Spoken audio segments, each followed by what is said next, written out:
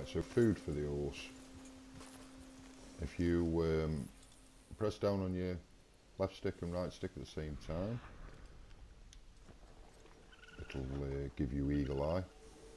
If you see all this sort of white sparkling dust coming off the ground, it means there's something on the ground. It's chanterelle, so obviously I can eat that, give that an eat myself, try that, and then what I'll do is pick another one. Yeah, and so hopefully my horse will be able to eat that. If I jump on the back of the horse, hold L1, press L1 to go across to horse. I can cycle, hold over with your right stick on provisions, and I can cycle through and look for that chanterelle I've just picked up. There we go. And if I let go of my button now while I'm held across there, then I will feed Tony some chanterelle.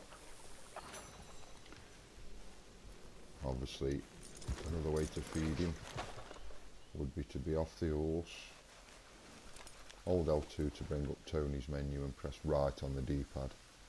Obviously I've just fed him so I don't need to, so I'll just give him a pat with the square button and a brush with left on the D-pad. Obviously you can't brush your horse until you've bought a brush.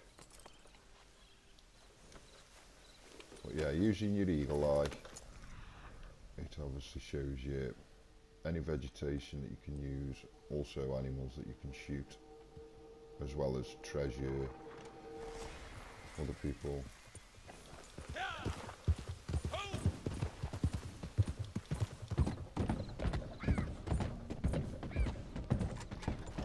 If you click it in, click those sticks in, there you go.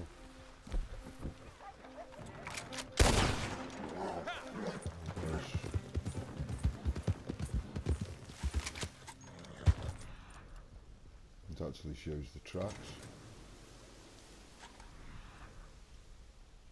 Californian Valley Coyote has run off.